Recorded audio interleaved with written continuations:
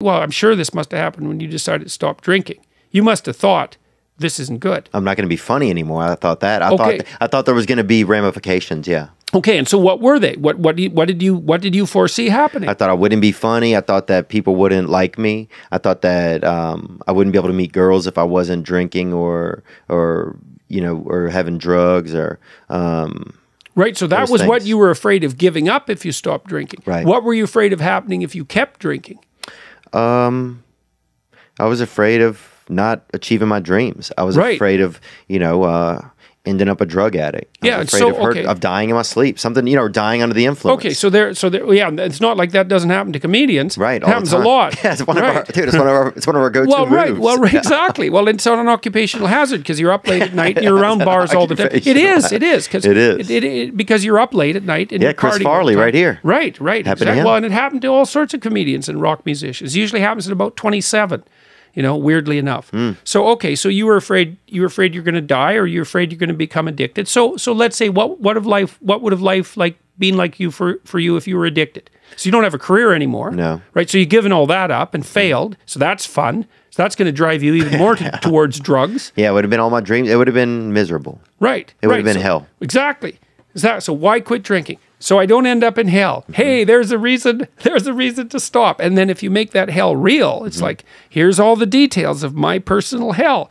Yes, let's avoid that. Right. So then you have something to run the hell away from. Right. So now you have something towards and something to run away from. And I'll say this too, if there's any young men or women out there who are listening to Jordan feeling like, well, I don't know if I start doing something different, like my friends are going to act a certain. Yeah, they are. They are. Yeah, that's right. But you're going to start creating conversations. You're going to become the intrigue because you're going to be bringing something new to the table. You're also going to find out who your friends are. Yeah.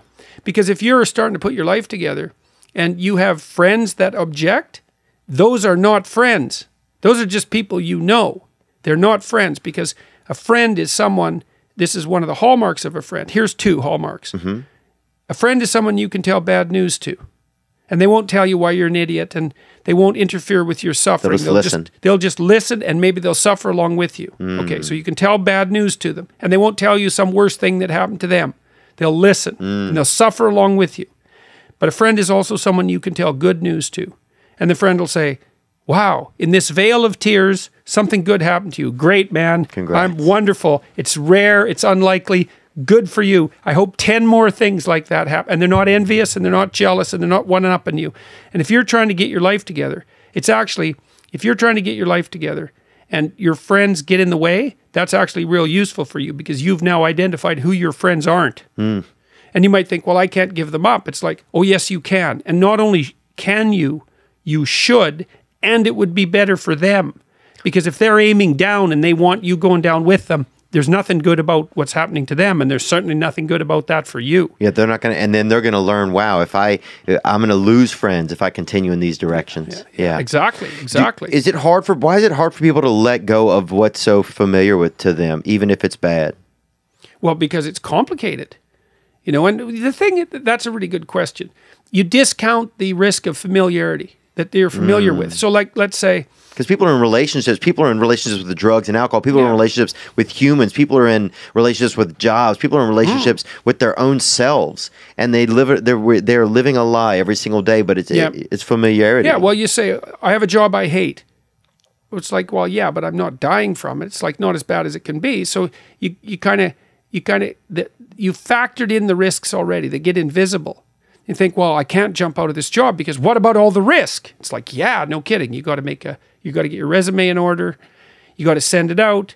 You got to send 50 of the damn things out before anybody will call you back. Then you have to go get interviewed, and maybe you're not any good at that. You have to come up with a story while you're a good employee, and maybe you're not yet, so you have to figure out how to do that. It's like, what about all these risks if I go look for a new job? It's like, yeah, absolutely, man. Those are risks, and they're harsh, and no wonder you're avoiding them.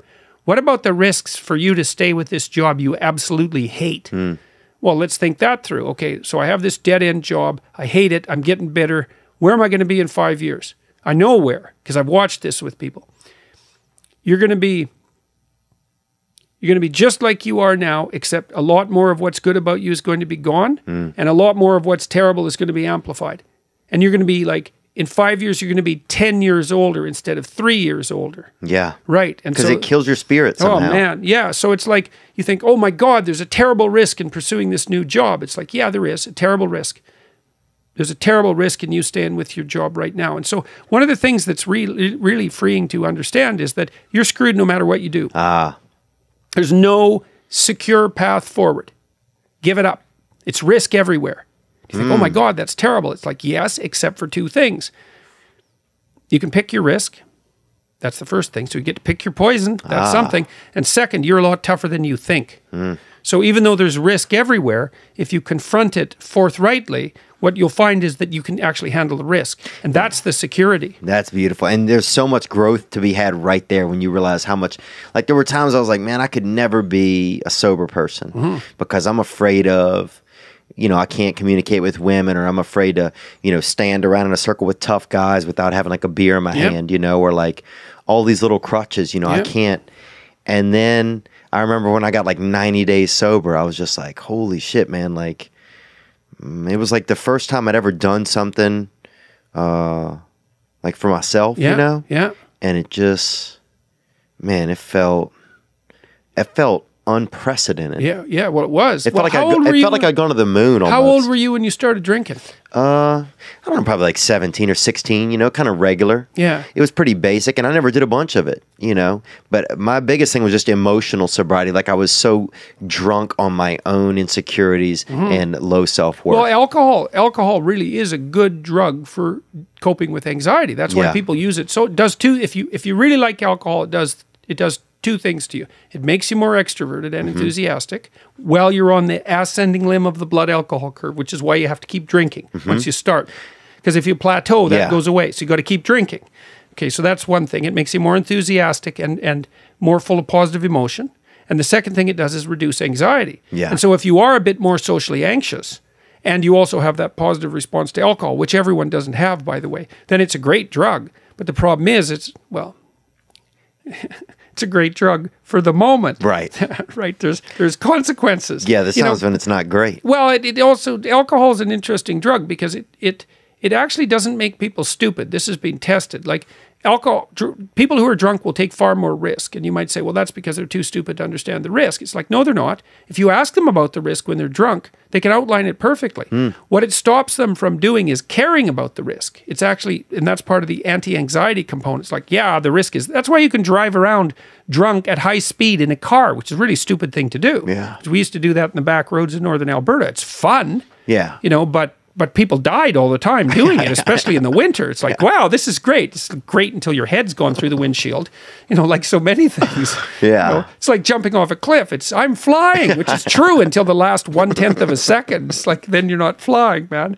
It's like, yeah. So alcohol has exactly that effect. It is a great anti-anxiety drug, but it does stop you, and you said it stopped you, from learning the skills that you need in a social circumstance to be able to cope with that. So then it actually stops you from dealing with the anxiety. You don't have to learn how to overcome it. That's not good. Yeah. So you're not really learning. You're kind of just staying in the. You're baiting you're kind of meeting the anxiety with a little bit of light medication, but you're never getting through whatever the anxiety was. Yeah, you don't have to learn the skills. Well, you said you like to stand there with a beer in your hand. Well, it gives you something to do. You didn't know what else to do. And then you didn't have to learn. Right. I had the same issue. Like I started drinking when I was 13, probably. Yeah. And that's late in Canada. Yeah, that's right. I mean, I was way behind my neighbors. They were slugging it back when they were 4. Oh, I've been in Edmonton and I've seen people. I mean, it's just people love to drink up there. They it's just it's a fun culture, right? It's a cultural thing. On the farther north you go, the more the drinking becomes necessary, especially in the winter. So, and there's not that much to do in those isolated small towns. Yeah, I drink my own blood probably. Yeah, well, that's enough, it. Well, that's funny. When I used to go back to the little town I was from when I was an adult, even if I hadn't really had anything to drink for years, it was like, well, what are we going to do? Well, let's go to the bar. Why? Well, because there actually isn't anything else to do. So, and so you end up there. But the alcohol is it's a hell of a drug, man. Do you gotta think? watch it? Do you think it's going to start get outdated? I start to think that alcohol is almost a drug of the past. Slowly, like I could see us like with psychedelics and stuff like that becoming a little bit more in like the common sphere of conversation. Well, it'd be interesting to see that we just legalized marijuana in Canada. Yeah. Like it's not completely legal yet, but the bill was passed, and so Canada is doing this countrywide experiment. And I know there is some data showing that in counties in the U.S. where marijuana has been legalized, the overuse of opiates for pain has decreased substantially. That's awesome. And the crime rates have gone down, interesting. Well, people stoned on pot. Like, dude, it's hard to pick somebody's pocket. Go break into a building? Yeah. I don't think so. You're just not going to get it together. You might knock for a long time. I think you might knock at the front door. I don't think you're going to break in. And you're not going to, you might, that's right, you might knock. You're not going to go out, what are you going to go out in the alley and have a fight? No, you're not. A real slow fight. That's right. Well, while you're watching your hands, like, so it's like chess with your hands. Exactly. That's not going to happen. So, yeah, who knows? Like, I mean, if we had to make a bad drug legal, the worst choice was alcohol. It's definitely the case. You know, and I'm saying that as somewhat of a fan of alcohol. Like, no, me too. Yeah, I like it. But it's a bad drug, man. And is it also starting to become archaic as we get into drugs that are, like, people are using psychedelics more, where people are a little bit curious about drugs that make you think instead of drugs that make you not think. Right. Yeah. Right. Yeah. Yeah, because alcohol is kind of an escape into, well, it's not full unconsciousness, although it certainly can be. Yeah. But yeah, and alcohol also makes people aggressive. It's the only drug we know that actually makes people aggressive. So you see a massive effect on crime rates because half the people who murder someone are drunk. Oh, yeah. And half the people who are murdered are drunk. And, and you're most likely to be murdered by a family member. Yeah. So I've been joking with my audiences is like, well, if you really want to get killed, the best thing to do is go drink with a family member. So, which is actually statistically true, which is terribly comical. It's like, yeah, go get drunk with your family if you want to die. Thank you guys for checking out this clip. And if you want to see another clip, then you can look at this clip or this clip, either one of these. So did you pick one or are you still just watching me do this? Because this is alarming.